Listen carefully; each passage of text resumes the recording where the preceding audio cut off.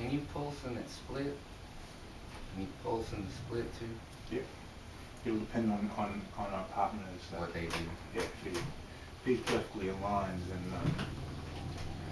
there's nothing there to run off. But if there's a catch in the shoulder, then you can do a pulse on the catch.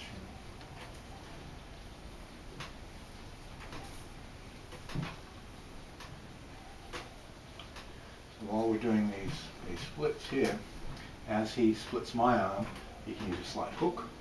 I can use a slight hook to split on his arm.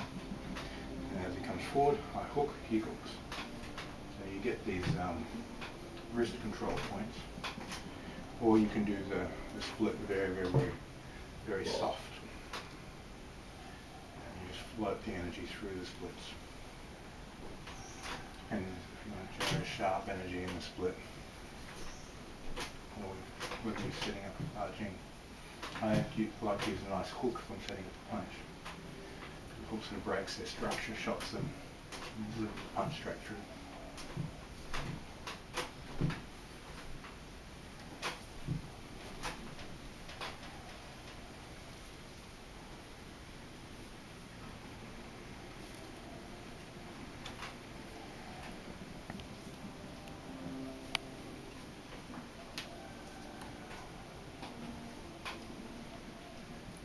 Project a bit more towards my throat here.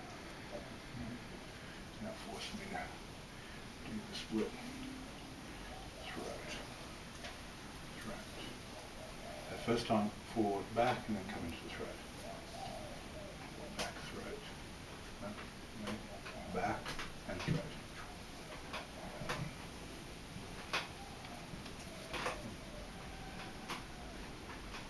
Now throat.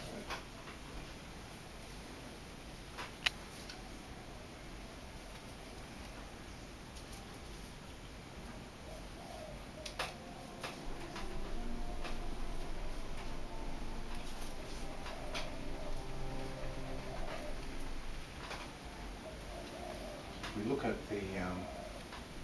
the points here where you're splitting back. Now as the force starts to come back in on me, that's when I'm going to look at catching. So he reverses the muscles in his back.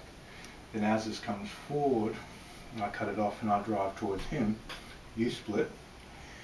You can use this energy here, just fold this hip and pull my energy out. Opportunity. In order for me to, if he's hooked in as he does that, I need to split that energy off to prevent him from taking my base. He strikes into my throat, same thing. I can draw him out and then split. And you just keep that routine going. That's it. Any holding point inside the body? You want to send the jin into the holding point. And I do it very softly. So say if I've got that point there, he drops his hips, stretches, removes it, goes into the energy field and splits me off when we continue. Good. Yeah. So he found a holding point there. I have to relax down, cover this hand, and then return to the field, neutralise that.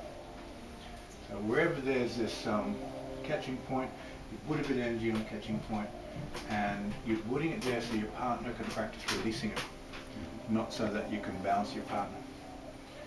The essence of this training program is nurturing each other to grow, and the growth happens through release. Dealing with pressures on all these parts of the body that are holding, and create the conditions for release to happen.